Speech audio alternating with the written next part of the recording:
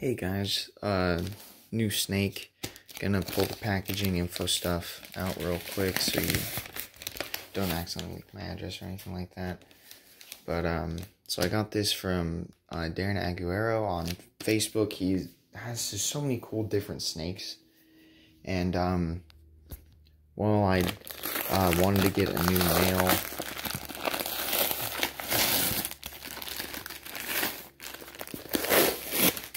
There we go. I wanted to get a new male just because Tiber hasn't been eating and has really been losing weight. And no matter what scenting I've tried, he just won't eat. So this male's more or less a fail-safe for my breeding project. So if Tiber doesn't manage to eat and gain weight again, this male is going to fit in to his breeding slot. And also, yeah, I am opening this with an arrow. My room got new floors, and, you know, nothing's really in here other than my bed, so, and some old things that I used to use for the geckos, so, and then my desk, so, and my camera and everything's packed up, so, that's why I'm using my phone for this, because I was going to use my camera, but nothing's set up, and obviously, if I'm opening a box with an arrow, that should lend credence to the fact that everything is not where it's normally at. But I'm super excited for this male. He has a couple of hets I'm really excited to try to prove out.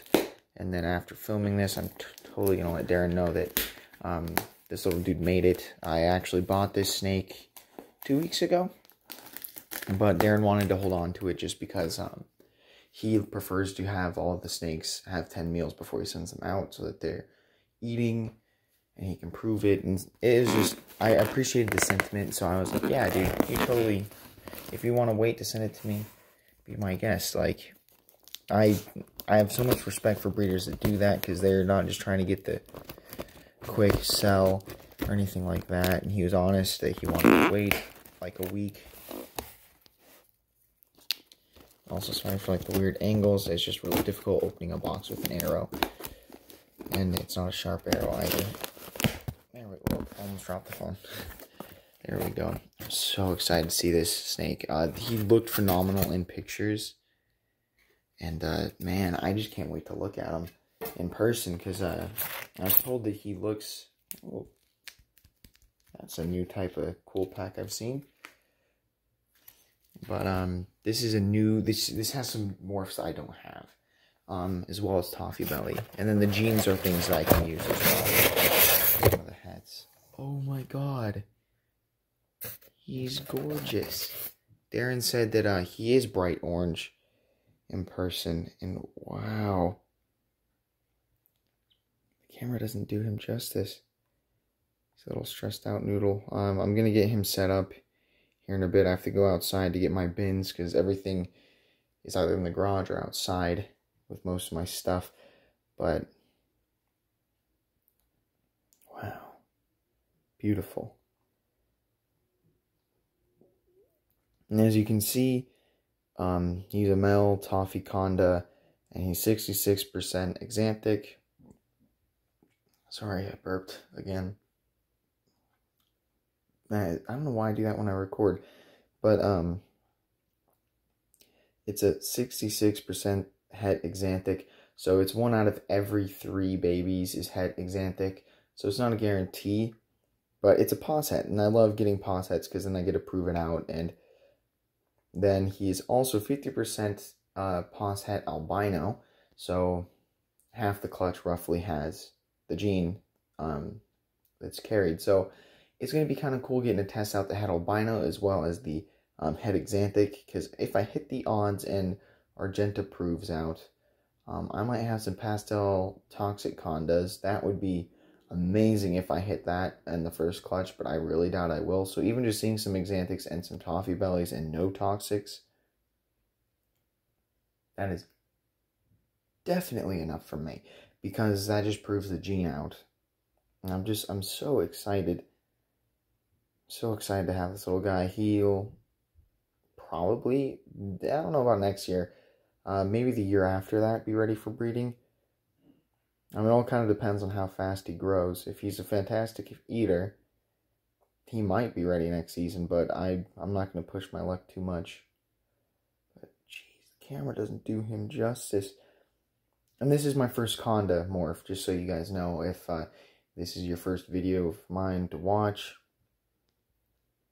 I've been wanting the Conda gene, but I just haven't had it. Just because of the snakes I bought in the past and other projects I'm currently working on and stuff like that. I just haven't had the chance to really get anything with Conda. So I thought, well, if I'm getting a new male, I'm getting it from a breeder I've never bought from. I'm totally going to get some genes that I don't really... Like, if I'm going to get one that has genes that I already have, like the head Xanthic and being expressing Toffee Belly and a Pos head albino, then I might as well get something new that's intermixed with that to weave some new projects in. So I'm really excited to have Conda because I really love Super Condas.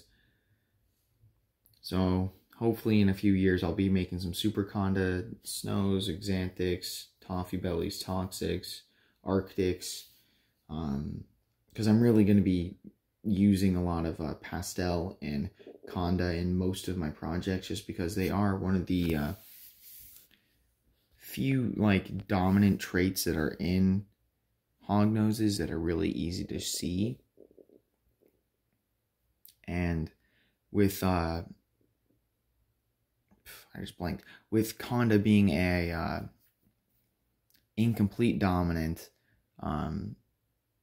which means that you need 2 alleles to fully express it to the max, but full expression and half expression both still show off the gene, essentially. So he only has 1 allele, which makes him just a Conda, but then 2 alleles makes him a Super Conda. So he only has 1, which is why he's a Conda, but I'd say he's on the higher end of expression, which is very nice, because this is like a quality Conda. This is what I always think of when I hear of Conda. My first hognose was a low expression Conda. The only reason I know that now is now that I know what to look for a little bit better. I looked back through pictures of him, and he was without a doubt just a low expression Conda.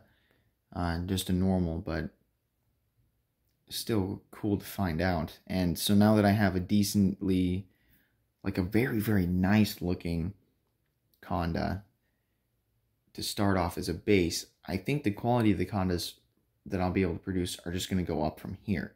So I'm ecstatic about that. And then he looks killer. Like, I saw pictures of him, and I just love the stripe that goes back from the head stamp. He's beautiful. And then I'm going to pick him up real quick just so you guys can see. Alright. So I haven't thought of a name yet for this one.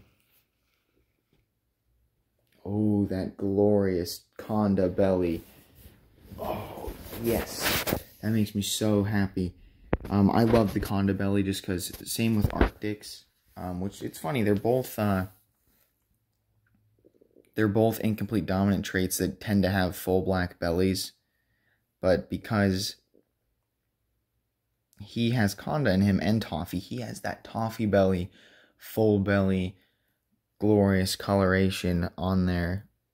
I'll have to do a comparison with him and Tiber at some point too, but he's very orange and very, this is probably one of the most beautiful snakes that I have for my hognoses.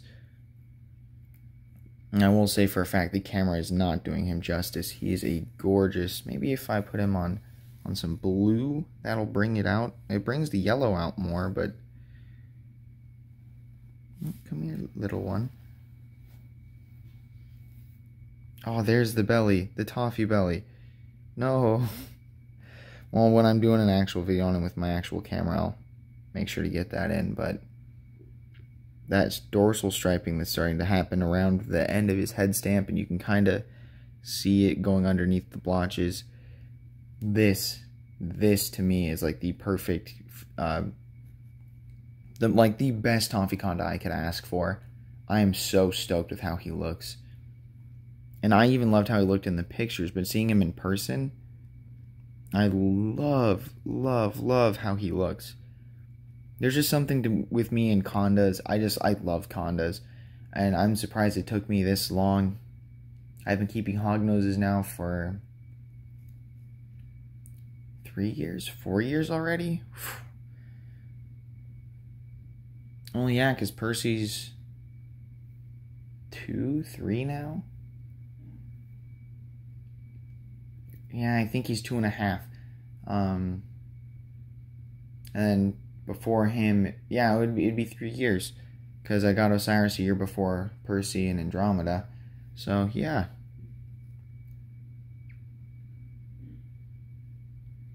What a beautiful, beautiful snake.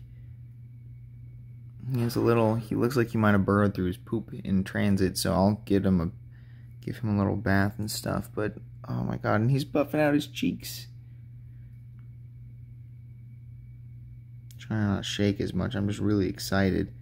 But the colors on him are just gorgeous, and I just wish that I could do the like more reddy tones to him justice, but they really just don't show up on camera very well. I have the same issue with Valentine and his reds that are starting to come in. God, this is going to be so fun to work with. He's such a beautiful snake. And the belly, too. I just can't get over that. I saw like a glimpse of it, and then I got a little bit of it on camera here. But, man, I love Conda bellies. I love Arctic bellies. And then when you add lavender, toffee, any of the hypos, albino, I don't know why. I've always thought that it just adds so much to those jeans' bellies and undersides. And then, of course, I think it's frosted, too. If you do frosted Condas, oh, those are gorgeous. And so I'm so happy to have a Conda now. So I can mix Conda with my Arctic projects. I can mix Conda with, obviously, Toffee Belly. And yeah, my Toxics. And I can weave the Condas into my Snows and all sorts of other different projects I have planned. Because I have a few now. And a lot of it really relied on me getting Condas, so that way the apex ending point for a lot of those projects would be to have all certain color morphs with the Super Conda. And with the sort of painted stripe going down his back underneath his pattern, this is a definite good base for me to start with my Condas. I'm so happy with how the snake looks, and the camera really doesn't do justice. Taking pictures won't necessarily either, but that's it. Another unboxing video, kind of impromptu. Yeah, I'm so happy with this snake. Gonna let Darren know I got him and he got here safe. And thank you guys so much for watching. And I know this video is gonna end up coming out probably in November. I got him second week of October, October 7th. Or is it the 8th today? I think it's the 8th. No, it's the 7th. Okay. So, got him on the 7th of October. Couldn't be happier. And of course, by the time you guys are watching this, the next week is probably going to be the comparison video, or maybe even in December, just to make sure he has a full quarantine and everything like that. But I'm just so stoked. But thank you guys so much for watching, and I'll see you guys in the next video.